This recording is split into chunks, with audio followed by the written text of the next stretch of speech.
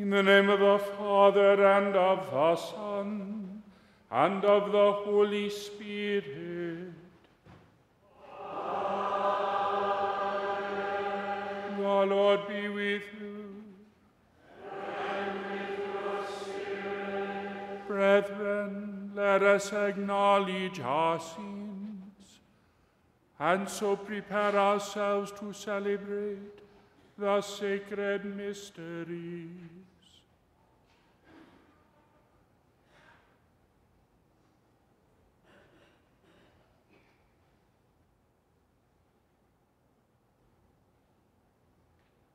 I confess.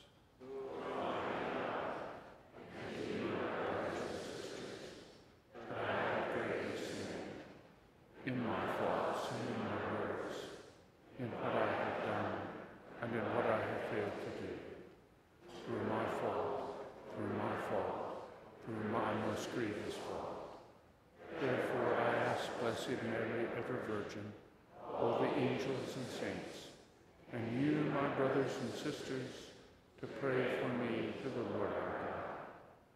May Almighty God have mercy on us, forgive us our sins, and bring us to everlasting life.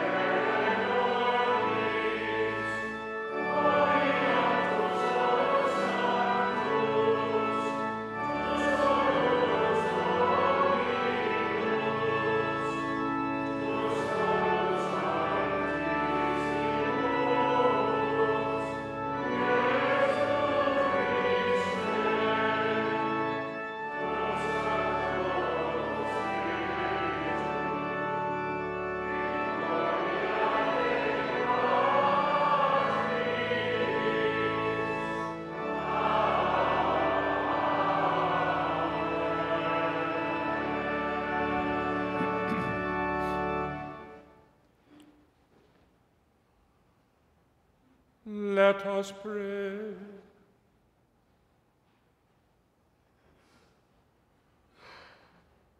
O God, who were pleased to give us the shining example of the Holy Family, graciously grant that we may imitate them in practicing the virtues of family life and in the bonds of charity, and so, in the joy of your house, delight one day in eternal rewards. Through our Lord Jesus Christ, your Son, who lives and reigns with you in the unity of the Holy Spirit, one God forever and ever.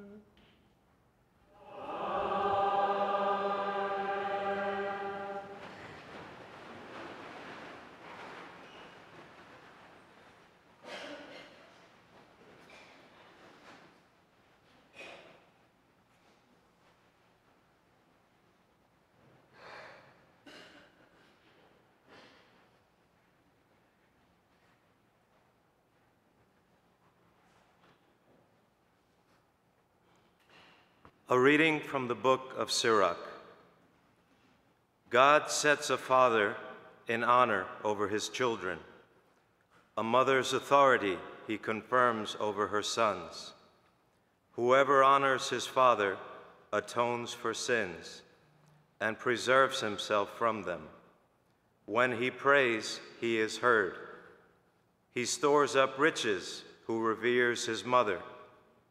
Whoever honors his father is gladdened by children, and when he prays, is heard. Whoever reveres his father will live a long life. He who obeys his father brings comfort to his mother. My son, take care of your father when he is old. Grieve him not as long as he lives. Even if his mind fail, be considerate of him. Revile him not all the days of his life. Kindness to a father will not be forgotten.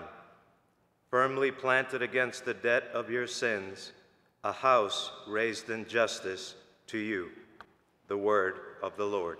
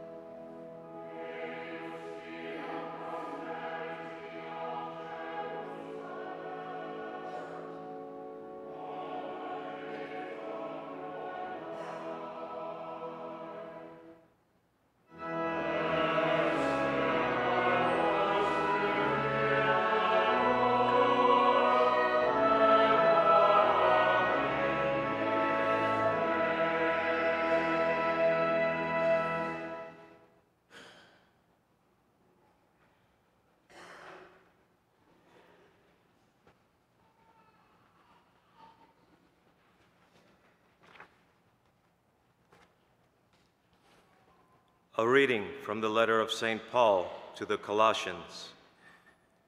Brothers and sisters, put on, as God's chosen ones, holy and beloved, heartfelt compassion, kindness, humility, gentleness, and patience, bearing with one another and forgiving one another.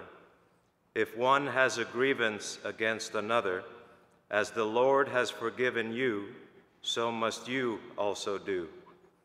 And over all these, put on love, that is, the bond of perfection.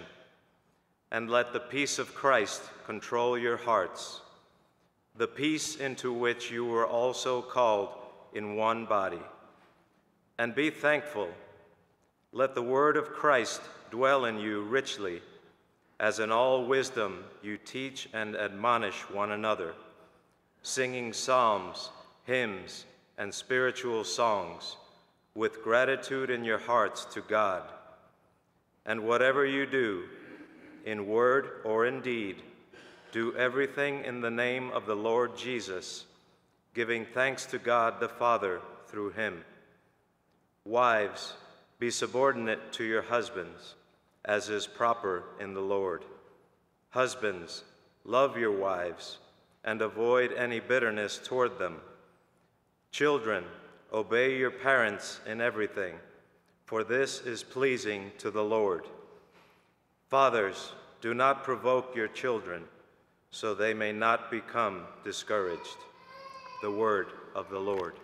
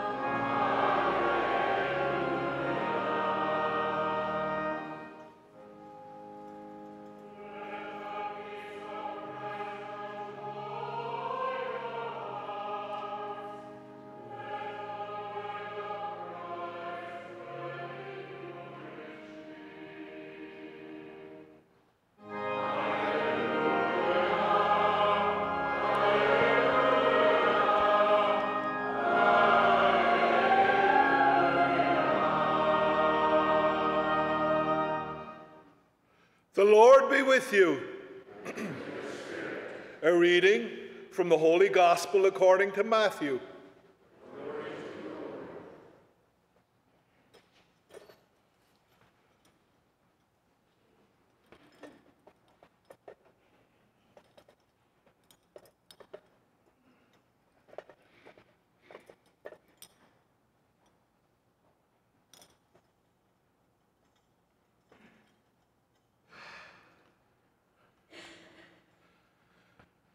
When the Magi had departed, behold, the angel of the Lord appeared to Joseph in a dream and said, "Rise, take the child and his mother, flee to Egypt, and stay there until I tell you. Herod is going to search for the child to destroy him."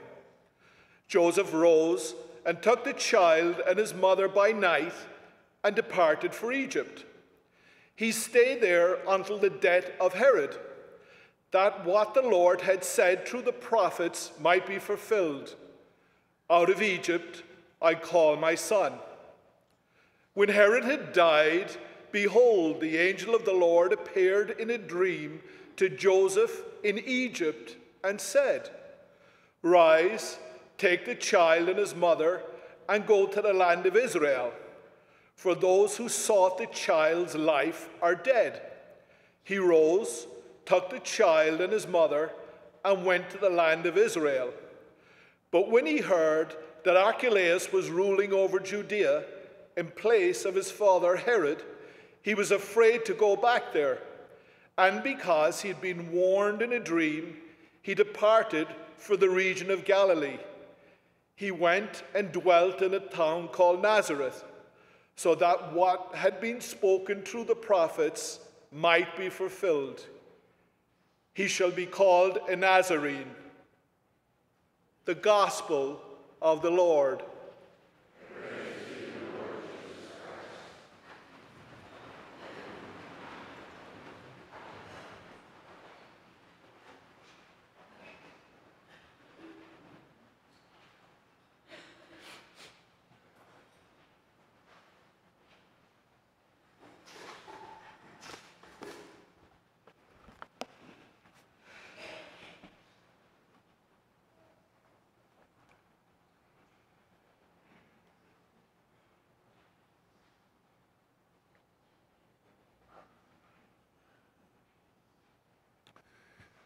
Scientific observation tells us that the universe is held together by four fundamental forces of nature that govern the interaction of all matter and energy.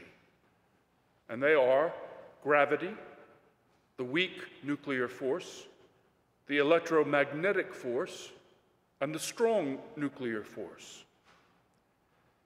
Without these four forces acting in concert with each other, sometimes in opposition and sometimes in harmony, the universe as we know it either would never have formed or would have collapsed into chaos long ago. And our knowledge of the universe continues to grow. Just last month, a paper was published which reports that there may be a fifth fundamental force, one that might provide a theoretical link between the universe we can see and the vast quantity of so-called dark matter, the unobserved but conjectured part of the cosmos that must exist in order for our prevailing physical theories to account for how the universe behaves. But in addition to these 4 or 5 fundamental forces, we know that there is another force at work in the cosmos without which it would neither have come into being nor continue to exist. And that force is love. This sounds like a flight of poetic fancy until we recall that the Father, the Son, and the Holy Spirit, who create all things from no thing and sustain all creation at every moment, are revealed to be love. St. John the Evangelist writes in his first letter, "Beloved, let us love one another, for love is of God, and he who loves is born of God and knows God.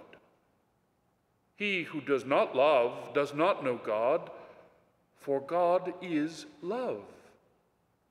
In this, the love of God was made manifest among us, that God sent his only begotten Son into the world so that we might live through him."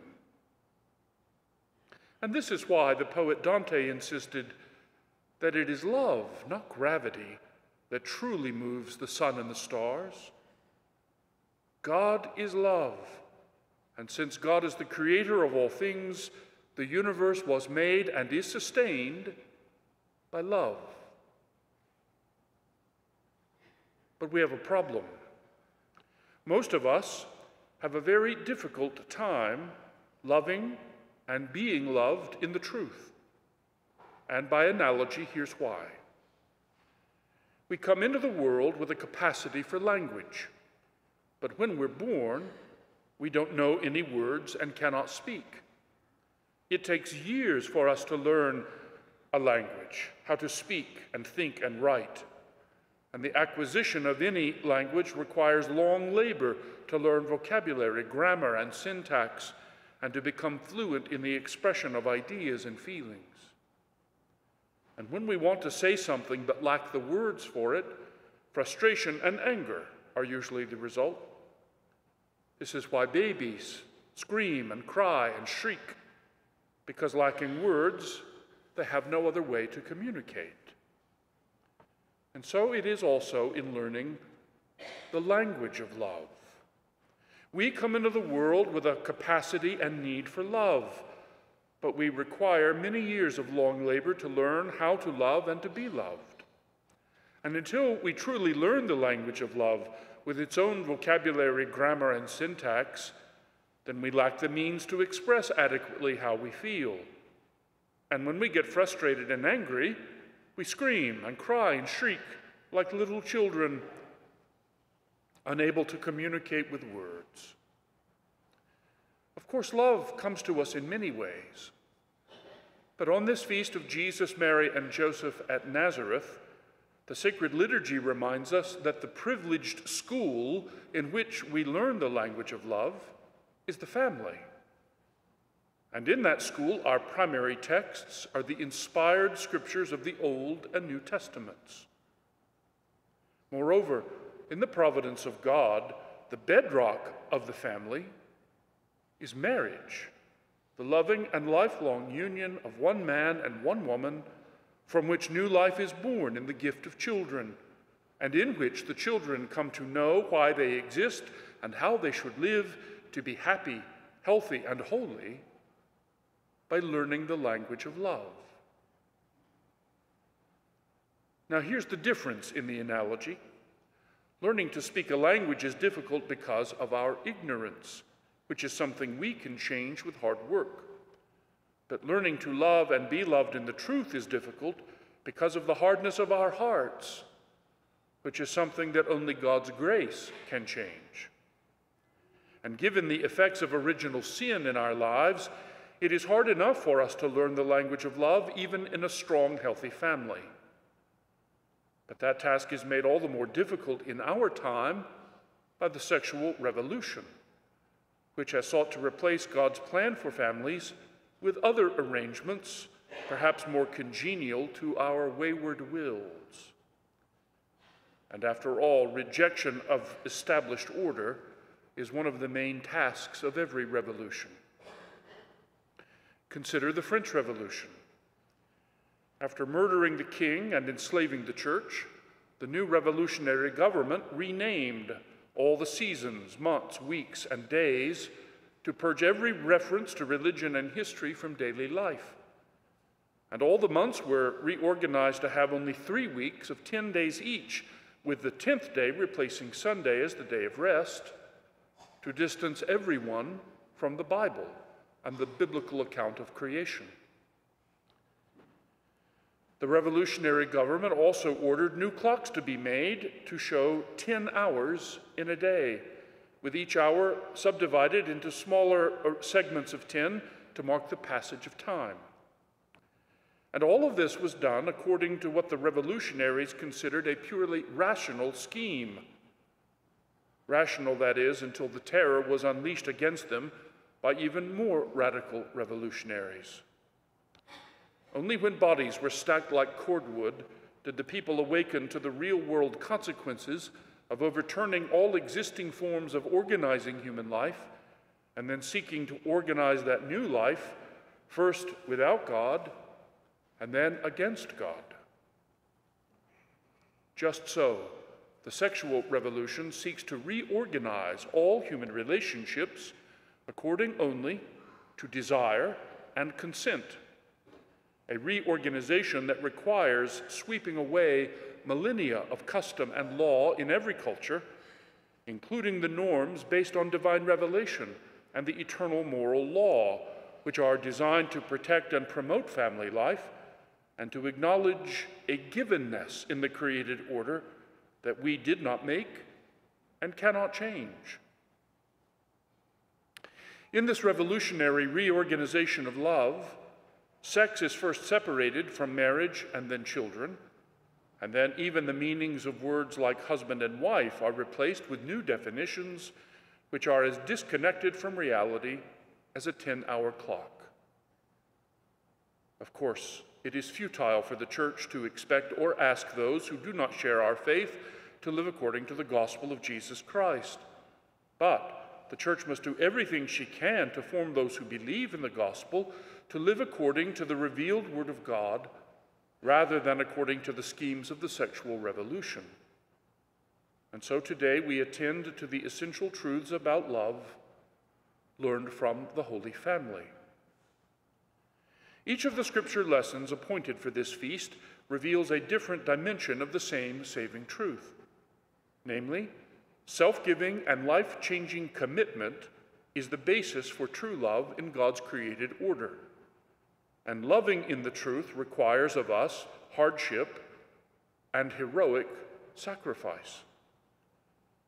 But surrendering gracefully to this created order is not in any way a limitation of our authentic freedom.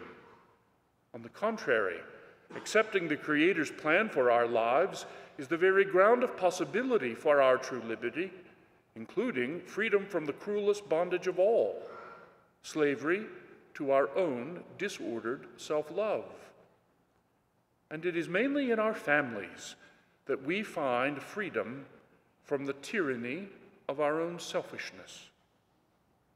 So today, Sirach speaks of the authority of parents over their children and of the obligations of children to honor and obey their parents. The psalmist sings of the blessings of family life in which reverential fear of the Lord is the basis for every honest and healthy relationship. St. Paul writes to the Colossians about the power of love to be the bond of perfection which purifies us and makes it possible for us to live with each other in virtue and kindness, if we let the word of Christ dwell in us richly and teach us how to live, how to love, and how to praise God with thanksgiving. And St. Matthew tells us of St. Joseph's radical obedience to the plan of salvation, even at the cost of extreme hardship to himself and his family, an obedience that prepared the way for the Messiah to fulfill his mission. Now, because of the many and tragic ways in which our families fracture and fail, this vision of family life may seem to be a flight of poetic fancy, like placing love among the fundamental forces of nature that shape the universe. But it only seems that way to those who do not yet know that Jesus Christ is Lord, and that in the obedience of faith to Christ and his gospel, we find the true freedom of the children of God, including the freedom to love each other in the truth. When we fail to live up to the example of the Holy Family, and we all do fail, that does not mean that the true nature of love or family life has changed. It means rather that we need to continue changing, to continue being converted ever more deeply until we are made a new creation by grace through faith in the one who reveals that love is indeed the most fundamental force in the universe. And he is the Son of God who became the Son of Mary, who lived under the authority of his mother and adoptive father in the Holy Family at Nazareth, the Lord Jesus Christ.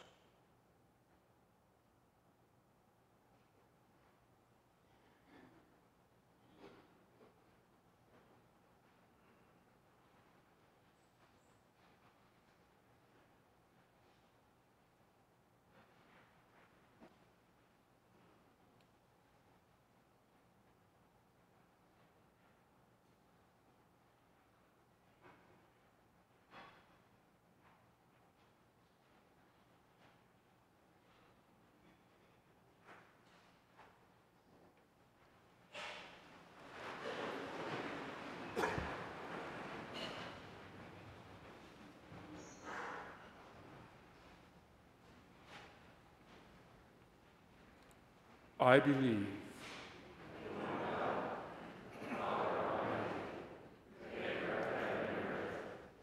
All things visible and invisible. I believe in my Lord Jesus Christ, the only begotten Son of God, born of the Father before all ages, God from God, light from light, true God from true God, begotten, not made, consubstantial with the Father. Through him all things were made. For us men and for our salvation, he came down from heaven.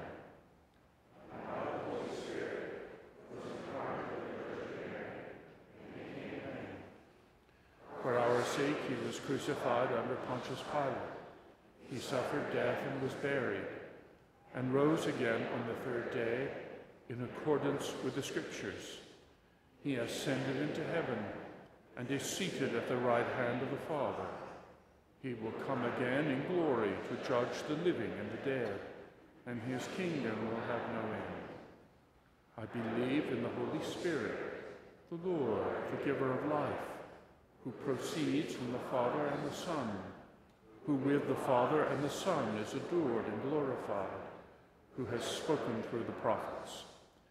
I believe in one holy, Catholic, and Apostolic Church.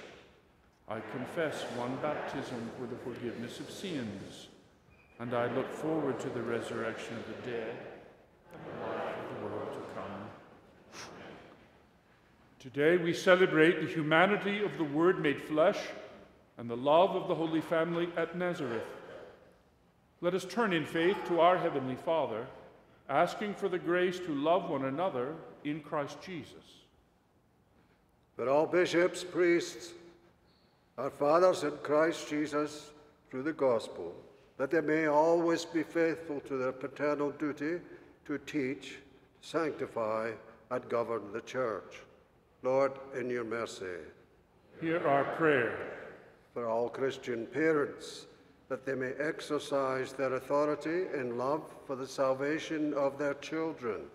Lord, in your mercy. Hear our prayer. For all Christian children, that through obedience to God and to their parents, they may grow in virtue and attain to the fullness of the stature of Christ. Lord, in your mercy. Hear our prayer. That more young men will hear and heed the call of the Savior to serve him in the sacred priesthood and exercise spiritual paternity in the church. Lord, in your mercy. Hear our prayer. All who have died, that they will be admitted to the family of the saints who stand before the throne of grace. Lord, in your mercy. Hear our prayer. Heavenly Father, in the fullness of time, you sent your eternal Son to dwell in time, obedient to the laws of life in our world. Teach us the sanctity of human love and show us the beauty of family life, that we may come to share in your life forever. Through our Lord Jesus Christ, your Son, who lives and reigns with you in the unity of the Holy Spirit, one God, forever and ever.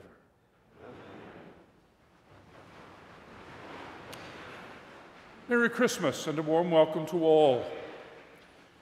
New Year's Day is the Solemnity of the Mother of God, a holy day of obligation, and we will have 3 Masses in English, 5 p.m. on Tuesday and 9 and 11 a.m. on Wednesday. There is also Mass in Spanish at 1 p.m. Wednesday. Please note that the Wednesday afternoon Holy Hour is canceled both this week and January 15th. These changes are noted in the e-bulletin and in the calendar on our website.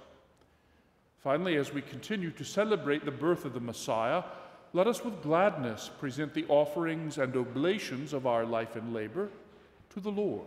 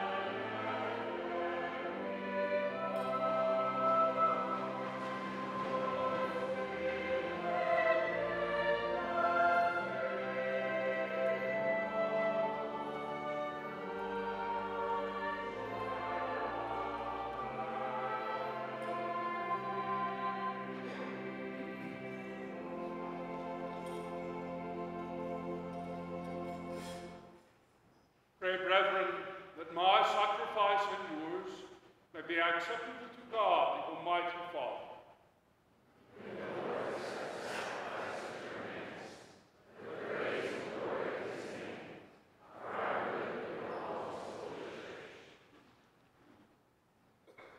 We offer you, O Lord, the sacrifice of reconciliation, humbly asking that through the intercession of the Virgin Mother of God and of Saint Joseph, you may establish our families firmly in your grace and your peace, through Christ our Lord.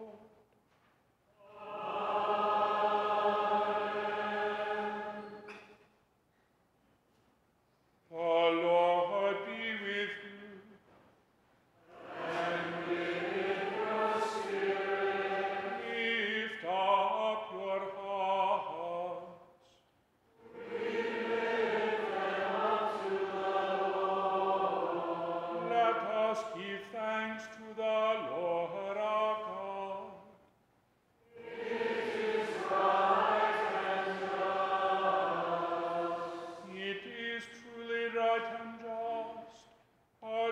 And our salvation, always and everywhere to give you thanks.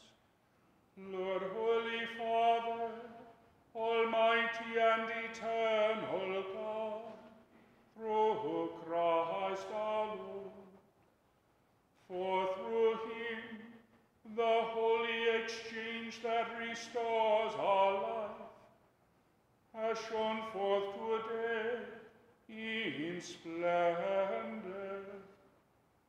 When our frailty is assumed by your word, not only does human mortality receive unending honor, but by this wondrous union, we too are made eternal.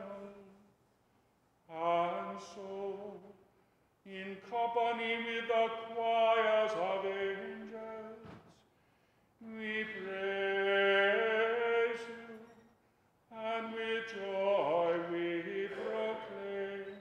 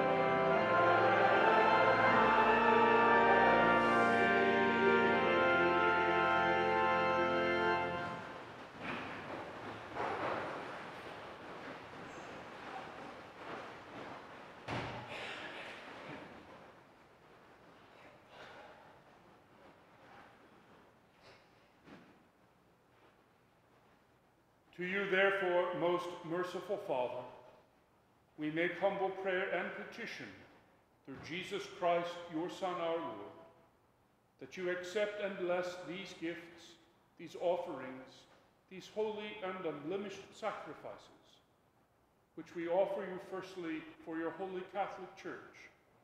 Be pleased to grant her peace, to guard, unite, and govern her throughout the whole world, together with your servant Francis, our Pope, and Robert, our Bishop, and all those who, holding to the truth, hand on the Catholic and Apostolic faith.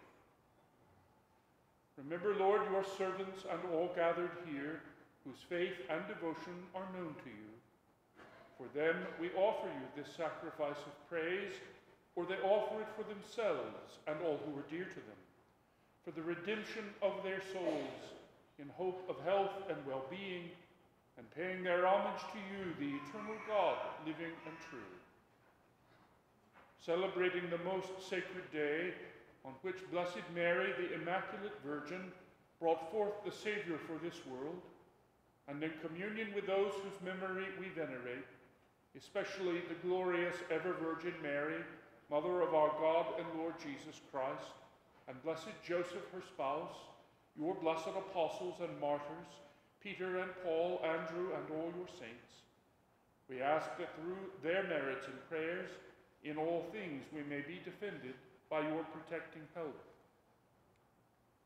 Therefore, Lord, we pray, graciously accept this oblation of our service, that of your whole family. Order our days in your peace, and command that we may be delivered from eternal damnation and counted among the flock of those you have chosen. Be pleased, O God, we pray, to bless, acknowledge, and approve this offering in every respect. Make it spiritual and acceptable, so that it may become for us the body and blood of your most beloved Son, our Lord Jesus Christ. On the day before he was to suffer, he took bread in his holy and venerable hands, and with eyes raised to heaven, to you, O God, his almighty Father, giving you thanks, he said the blessing, broke the bread, and gave it to his disciples, saying, "Take this, all of you, and eat of it, for this is my body, which will be given up for you."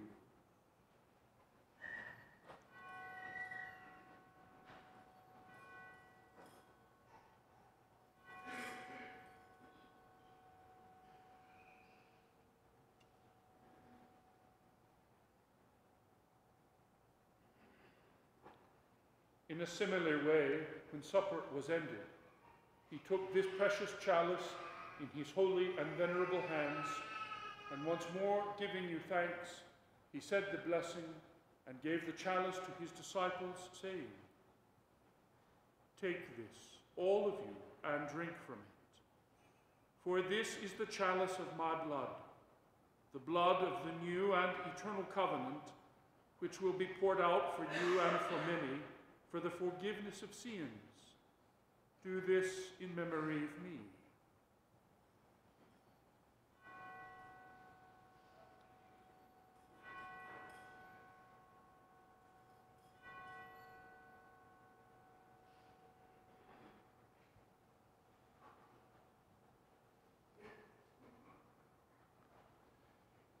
Mysterium Fidei.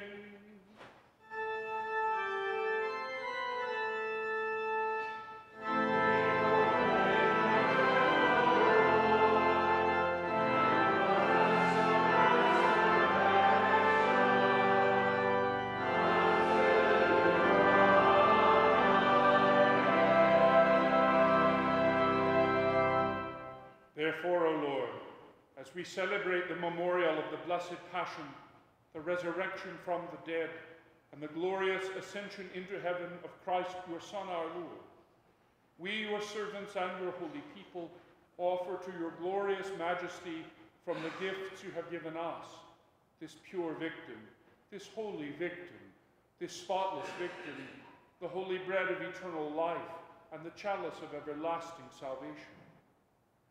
Be pleased to look upon these offerings with a serene and kindly countenance, and to accept them as once you were pleased to accept the gifts of your servant Abel the just, the sacrifice of Abraham, our father in faith, and the offering of your high priest Melchizedek, a holy sacrifice, a spotless victim.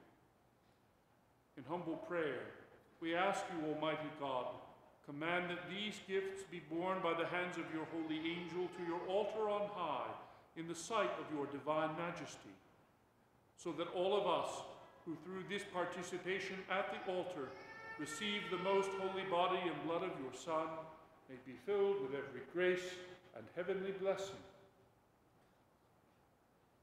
Remember also, Lord, your servants who have gone before us with the sign of faith and rest in the sleep of peace. Grant them, O Lord, we pray, and all who sleep in Christ, a place of refreshment, light, and peace. To us also, your servants, who though sinners, hope in your abundant mercies, graciously grant some share and fellowship with your holy apostles and martyrs, with John the Baptist, Stephen, Matthias, Barnabas, and all your saints. Admit us, we beseech you, into their company, not weighing our merits, but granting us your pardon through Christ our Lord, through whom you continue to make all these good things, O Lord. You sanctify them, fill them with life, bless them, and bestow them upon us. Through him and with him and in him, O God, Almighty Father, in the unity of the Holy Spirit, all glory and honor is yours forever and ever.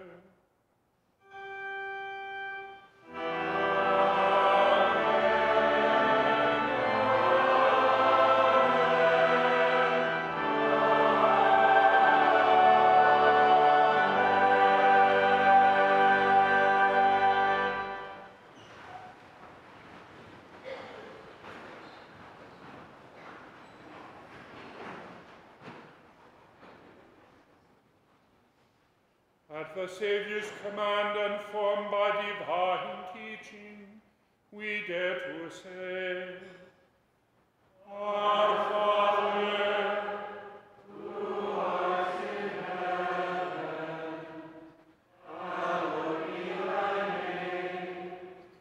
Thy kingdom come, thy will be done on earth as it is in heaven. Give us this day our daily bread, and forgive us our trespasses, as we forgive those who trespass against us. And lead us not into temptation, but deliver us from evil. Deliver us, Lord, we pray, from every evil. Graciously grant peace in our days, that by the help of your mercy we may be always free from sin and safe from all distress, as we await the blessed hope and the coming of our Saviour Jesus Christ. For the kingdom, the power, and glory are yours, now and forever.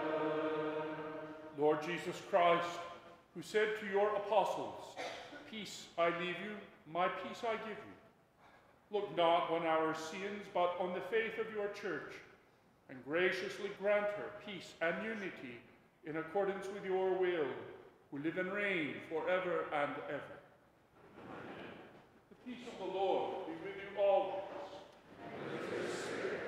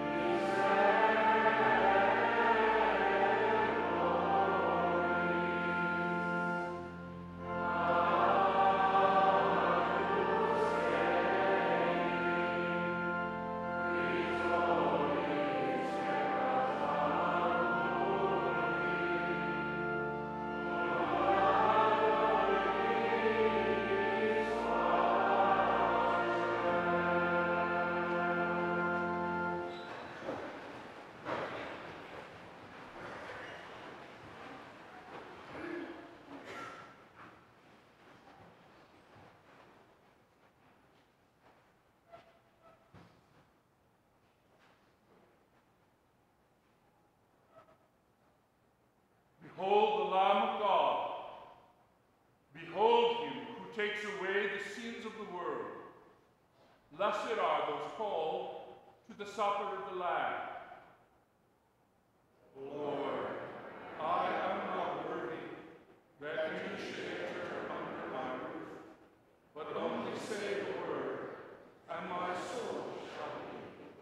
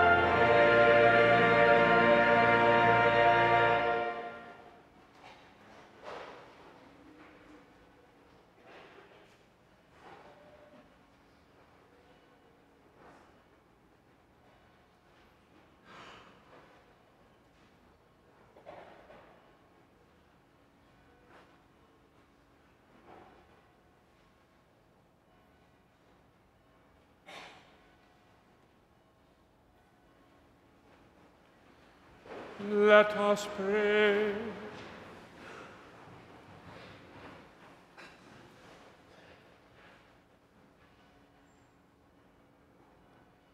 Most merciful Father, bring those you refresh with this heavenly sacrament to imitate constantly the example of the Holy Family, so that after the trials of this world, we may share their company forever. Through Christ our Lord. The Lord be with you. And with your spirit. May Almighty God bless you, the Father and the Son, and the Holy Spirit.